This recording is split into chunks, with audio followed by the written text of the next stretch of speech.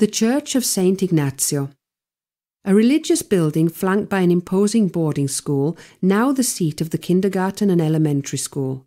It was built on the initiative of the feudal lord Marini in the early 1600s and, above all, of the jurist Giovanni Ferrari, who generously donated an annuity of 7,000 imperial lira and his extraordinary library of thousands of volumes of precious 16th century printed books. The dome was added 100 years later. The boarding school, with its high-profile teachers, was attended for decades by no fewer than 300 students, mainly from the surrounding area. When the Jesuit order was dissolved in 1773, the structure was handed over to the Cistercian monks. After the Battle of Marengo, this building became a military hospital.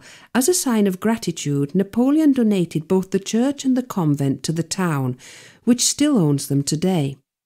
After being abandoned for many years, the church was used again for military purposes in 1944, when the Germans set up a tank repair shop in this building.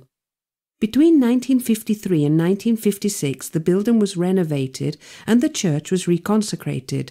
Today, only evening mass is celebrated in the summer months.